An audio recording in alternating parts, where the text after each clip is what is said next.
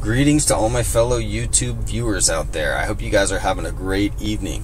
I wanted to get a video out here tonight and kind of show what I'm really impressed with about Qtile. If you don't know, I have been living in Arctics with the Qtile window manager for a couple weeks now. Not any plans on changing from Void to Arctics, but just kind of doing a just kind of a review of it. But I've got some interesting thoughts, maybe not interesting, but interesting to me anyway. So be looking out for a video here in the next week or so on my thoughts on Arctics and just distributions in general.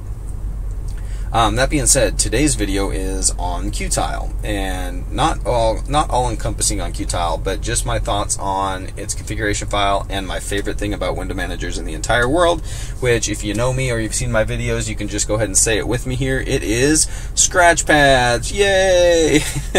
How many of you like scratchpads? Raise your hands. I see all of you out there. No, I don't, because I can't see any of you. So anyway, that being said, let's go ahead and create a scratchpad on Qtile and show you just how easy this window manager is to do a little bit of hacking on. So let's go ahead and launch a terminal.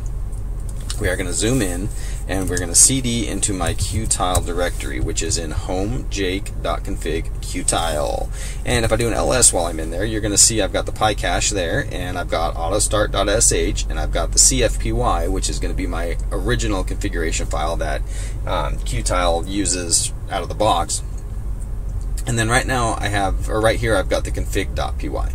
So the config.py is my current configuration file. And so let's go ahead and vim into that config.py. Speaking of pi cache over here, I wish I had a pi cache. I'm a pie guy. I love pie. What about you? Are you a cake person? Are you a pie person? Maybe you like crullers? I don't know. I'm a pie person, and peach pie has hands down been my favorite pie for I don't know how long. But a couple years back, my wife decided, just out of the craziness in her mind, to throw some blueberries into that peach pie she was making. And oh my gosh, I think I'm an addict now, because I don't think I've had a better taste in pie than a blueberry peach pie. I mean, it is the most delicious thing in the world. Anyway, that's a side note. I digress. I hope I don't got your mouth watering too much. But let's go ahead and vim into that config.py. First thing you're going to notice is at the top of this configuration file, you've got some stuff you've got imported. You've got some libraries and some stuff that you got to bring in to make your configuration file work like it should.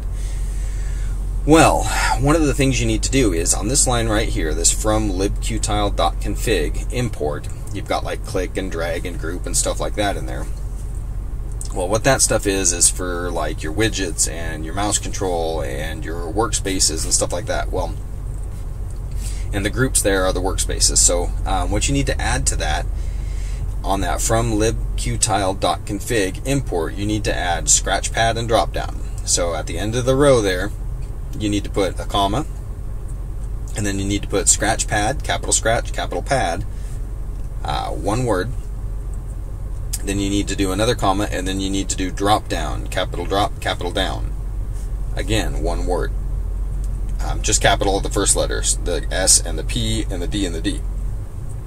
So once you get those added into that line, we're going to come down here into our groups section, which is where we control our workspaces. And in that group section is where you're going to add your scratchpad groups right here. So you can see I've got a few made already. I've got menu, logout, and scratchpad. And if we look up here, I've got scratchpad, menu, and logout key bindings. Well, obviously, mod return scratchpad is just my terminal scratchpad right there. So if I toggle it on and off, logout right here is my exit menu. So if I do mod shift C, you can see I get my exit menu created with FCF. So I can toggle that on and off. And then my launch right here, or excuse me, my menu is going to be mod shift D, which is my D menu replacement. So we are going to toggle that on and off. So you can see the scratchpads I've got set up. Now I've only got 3 for right now. That's going to change. I'm probably going to have 5 or 6 more. So I just thought I would come on here and do one of them on screen to kind of show you how to go ahead and do it. So what you need to do is just come right down here in the group section. We're going to go into insert mode. We're going to create space for another scratchpad. And we are going to start with the word scratchpad. So we're going to do capital S, C-R-A-T-C-H, capital P-A-D, all one word. Then we're going to do a opening parenthesis, And then double quotes, we're going to give it a name, and we're going to call it music, because we're going to do a music player scratch pad for my music player. So then we do a comma, and we do square bracket, and we're going to say drop down. And we're going to do another parenthesis, and we're going to do double quotes again, and we're going to call this one tunes, because these are going to be my tunes. Excuse me. So we're going to do a comma again, then we're going to do a space, and we're going to do double quotes, and we're going to do the command we needed to execute, which is going to be kitty -e, and we want it to execute ncmp cpp. So that'll launch my music player.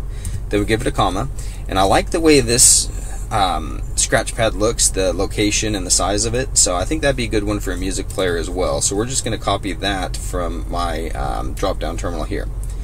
So what we need to do is we need to give the x and y coordinates for the window. So we're going to do x equals, and then like I said, down here I have it at 0, 1, 2, so 0.12.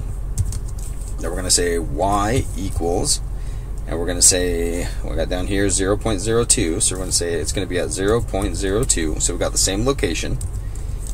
And then we're going to do comma, and we need to do width.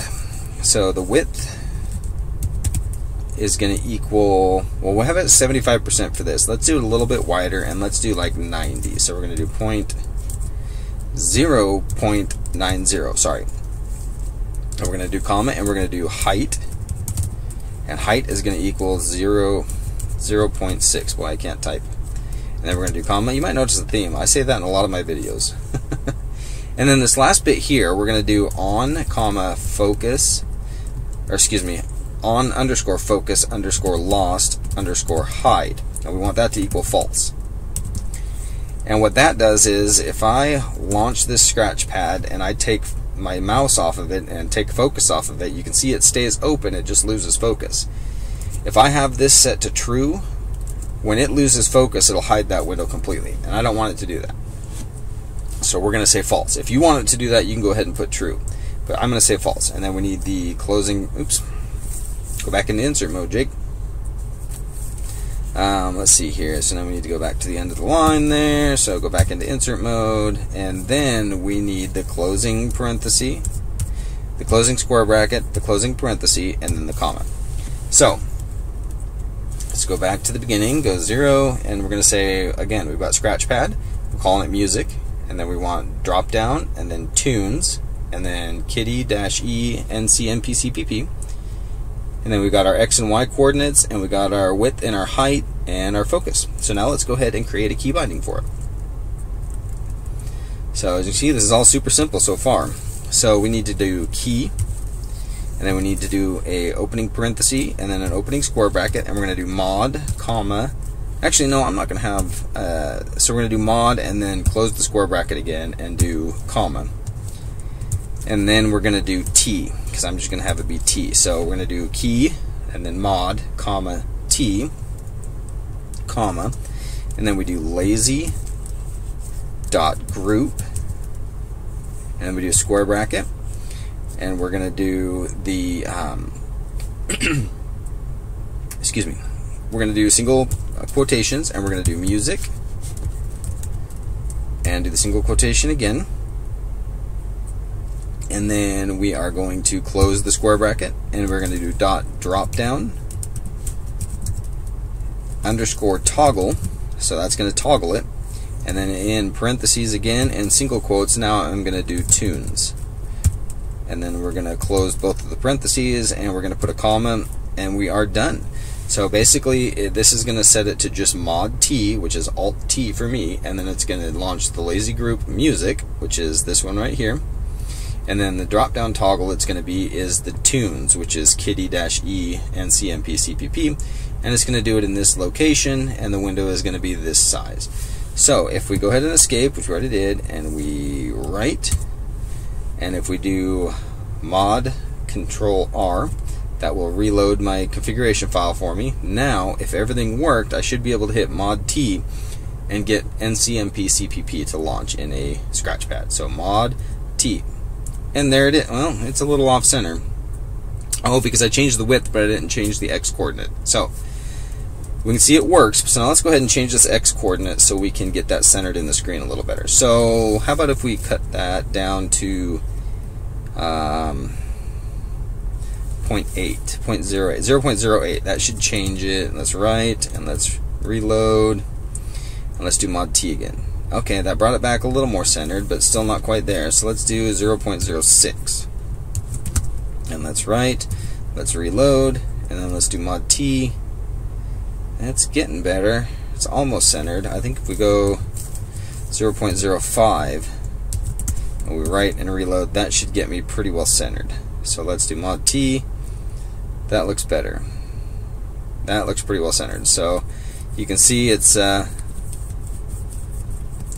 CPP, and I can toggle it on and off and on and off, and yeah, it's just that simple. So let's just kind of go over that again real quick.